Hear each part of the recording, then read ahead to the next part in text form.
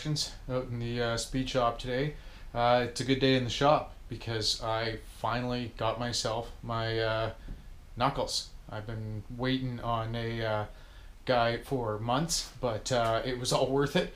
I wish I was able to do some filming there, but by the time we got there, it was after dark.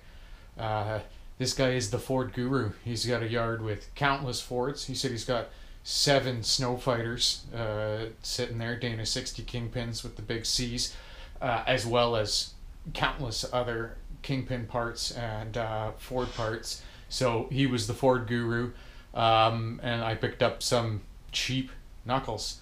And it was quite the trip. We got there after dark. He's got a big yard in the back, and the axles were at a big long line of assorted crap. The 2 that we needed, we thought we were gonna have to pull a Kingpin in the dark. He's a good guy, and he just said, here's the entire axle, I'll come grab it later, and which is badass. So we didn't have to pull a knuckle in the dark, and he fired up his 1957 backhoe, that 2-cylinder, this old thing, and moved a bunch of crap out of the way, and we chained it up, slung it in the back of the truck, and took it back to the shop. So here they are.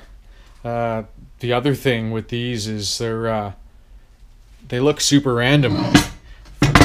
For those of you who know Kingpins, why? Because they were off a 1974 low pinion passenger drop Ford Kingpin Dana60 with this weird sideways steering arm. This man was the Ford guru, told me they are the same aside from that hole there, but my for my case the Kingpins are the same. This distance is shorter, but I don't use those anyways, so it doesn't make a damn difference to me.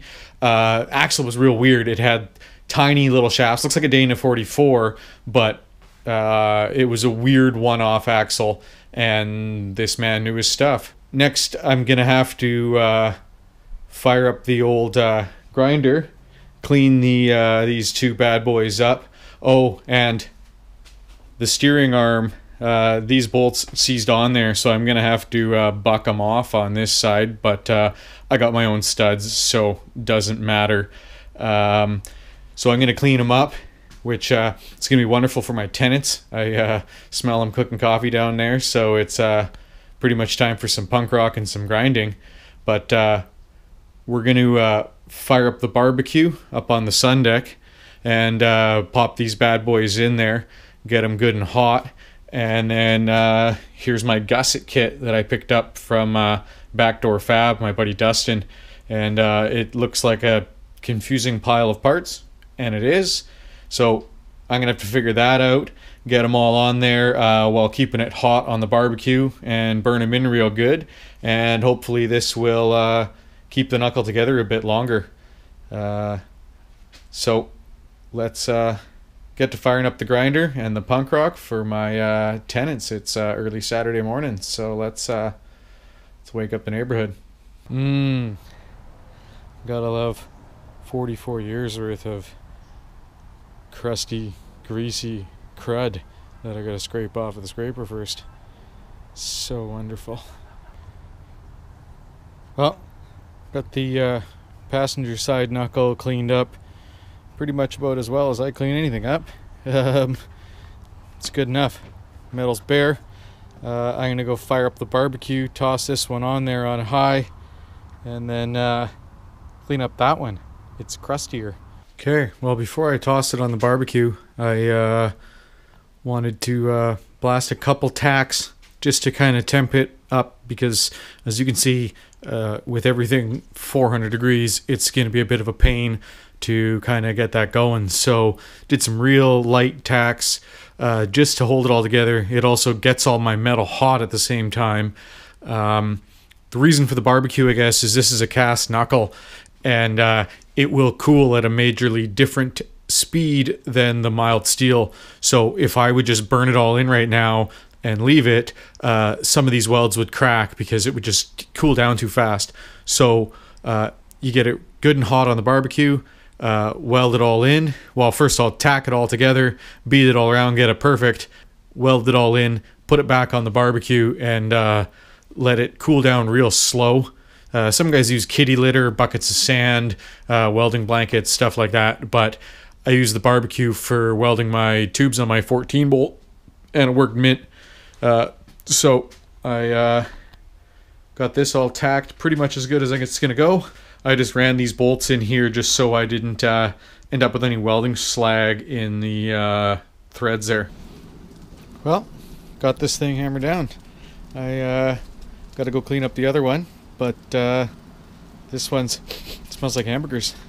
It's gonna smell a little grosser once this thing heats up, but should be good to go. Of course, since the nuts are damn acorn nuts, I couldn't just buzz them off.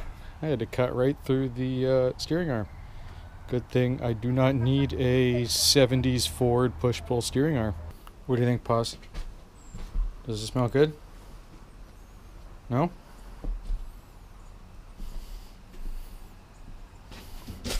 Well, boys, got these things cranking away for about an hour now. This one's been on a bit longer. That's why that one's still smoking some of the goodness off. I'm gonna grab this, toss it through my little hatch there, and hammer down on doing a bit of this welding while it's spicy hot. So this should be fun. It's heavy and it's hot. So I just tossed you down there, and now I get to walk all the way around, pick the damn thing up. It's hot. Hi, Buzz. Good boy, Buzz Track. Okay, well, here she is. This one's spicy hot now, so let's get to doing some tacking.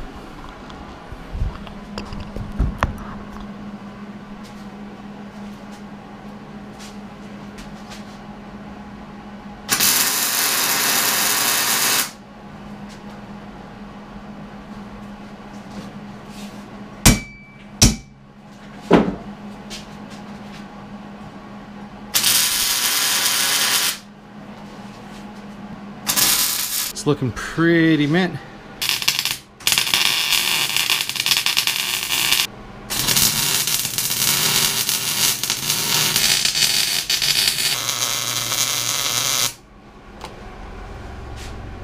Well, there she is, all burned in.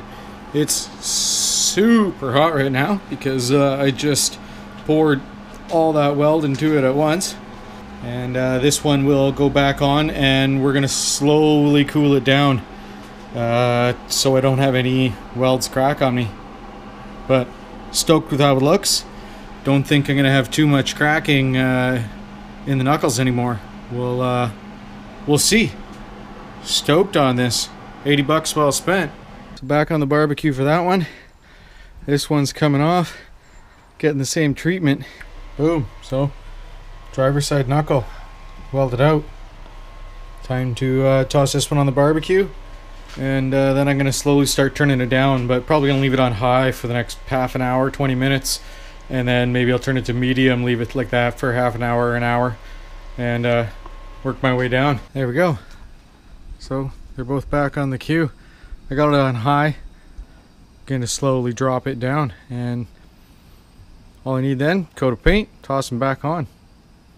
Stoked on that. Time to go clean up the shop. Well, got the knuckles all cooled down, and just cleaned off the deck a little bit. Got rid of some of the slag and whatnot on it. Gonna hit it with a coat of paint.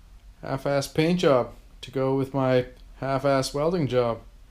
It's kind of par for the course around here. I ran out of paint. Gonna have to grab another can, give it a second coat. But these bad boys are pretty much good to go. I gonna throw them back on. I might go talk to my buddies over at Northwest Fab about getting some. They've got some bronze bushings instead of these nylon ones, which are pretty soft.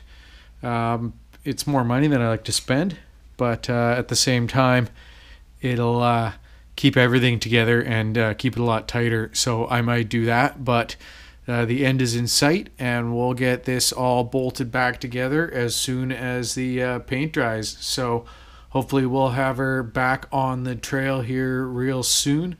Got a run coming up in a couple weeks, so hopefully we'll be out there. Cheers.